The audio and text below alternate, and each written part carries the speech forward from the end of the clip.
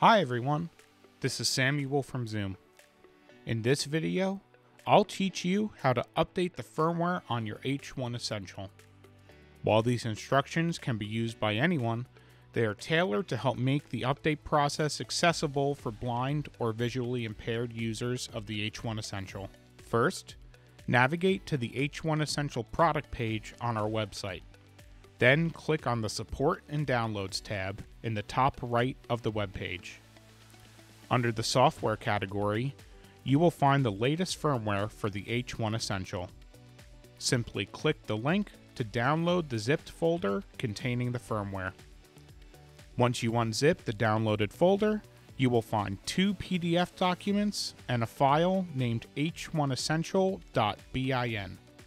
This .bin file is the file that will update your firmware. Drag or copy the .bin file to the micro SD card that you will use with the H1essential.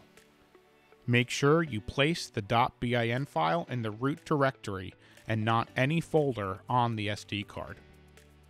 Once the .bin file is on the micro SD card, prepare your H1essential by inserting the micro SD card into the device and powering the device on. For this next part, remember the navigating buttons under the screen from left to right are back, up, down, and enter. Now, press the menu button on the right side of the device. Navigate down to the System menu, then press Enter. Then navigate to the Firmware menu and press Enter. Once you have selected the Firmware menu, the screen will display the current system that is installed on your device. Press the rightmost button under the screen to select Update. Next, go up one and hit Enter to execute. If the update button is not available, then the .bin file is not in the correct place on the SD card. After selecting Execute, there will be a screen prompting you to power the device off. Using the power switch, turn the H1essential off. Then, turn the device back on to begin the firmware update.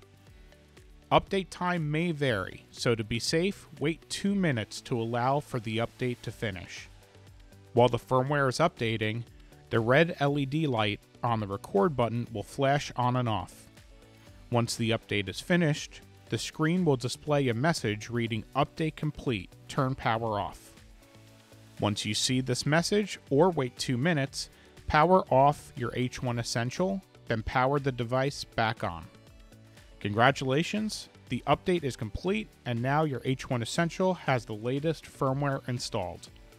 To check that the update installed properly, you can navigate to the System menu, then Firmware menu, to check the firmware version installed on the recorder.